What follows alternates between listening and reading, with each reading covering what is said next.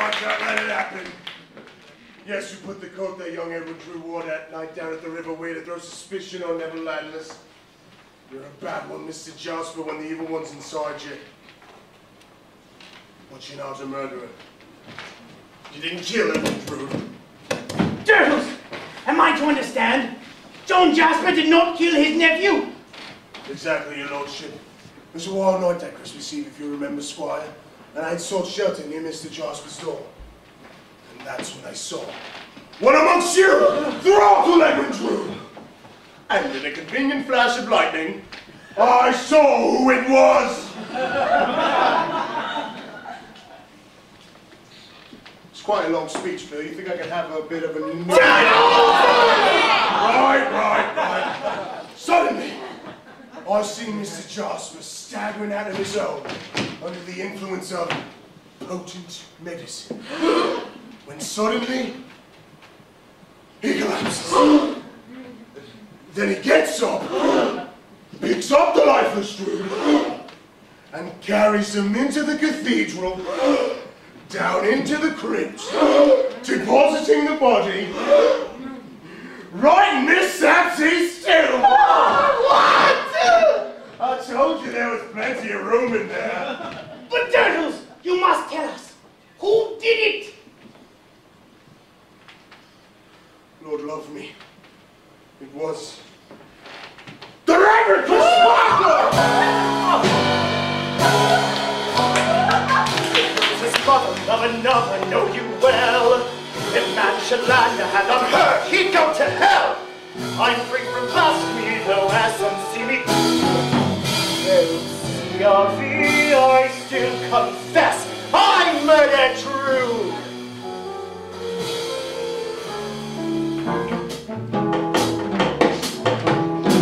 I saw another in Rose's face. Fair Rose's mother stood in her place. And could I let this Edward Drood have her loved and wooed? This love of mine can never win. One shot of mine and Drood was dead. Baptized with ashes, his neck I trust, capsized to ashes, was dust to dust. And then I bore him from the gloom and sanctified his tomb. He ceased to shiver, he ceased to quiver.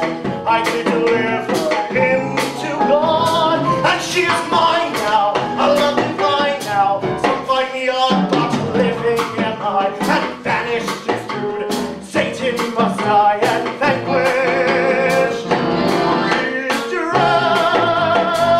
Let's go.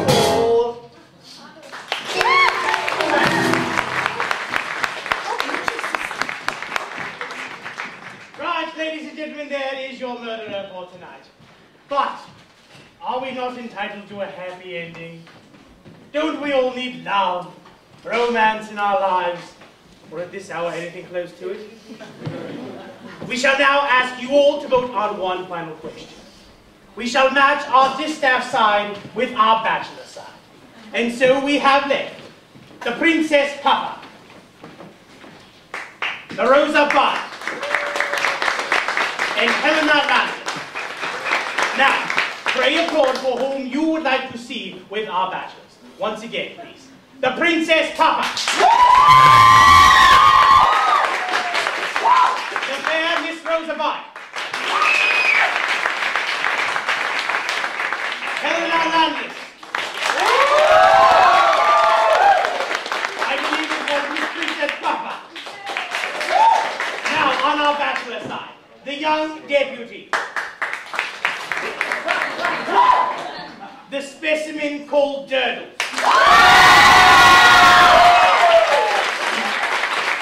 Neville Landless. Mr. John Jasper. Or Bassett.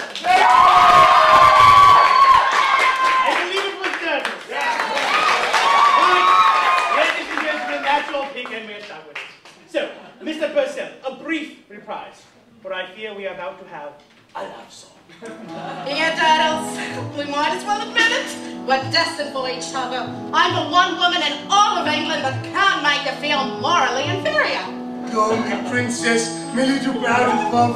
I want to take you out of your opium den and put you back on the streets where you belong. Will it be a white wedding? Only if there's a blizzard. Once we were perfect strangers, how strangely met are we? I find I now adore you. Our best is yet to be. It seems I've longed to hold you, fate ruled it so. You love me so, they've told you. Let's not resist this ending. Once we have kissed, pretending takes lost in the space. Once we were perfect strangers, yes, now I know you perfectly.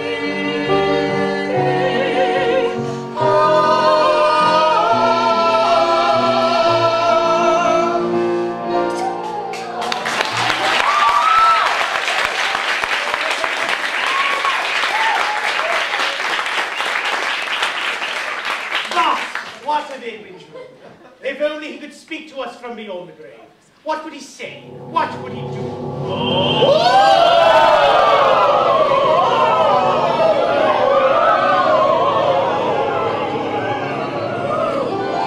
I'm alive. Hello, all. I am Lazarus, risen from the grave.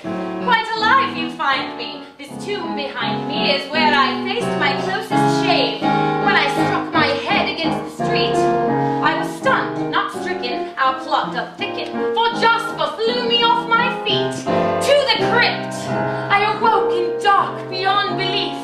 And while all above me showed their grief, I was screaming for my very breath. Only moments from death, you have no idea the sudden strength that you feel within you, the steel and sinew when fate stands smiling at arm's length. I escaped from cloister and I fled. I did not return here till I could learn here just who in hell would wish me dead. But more than that, more than what solution fits the crime, what I've learned is that life is bits of time, and you fight for every tiny speck when you're held by the neck. I have read the writing on the wall, and the greatest mystery is not the history of Jasper, Drood, and one and all.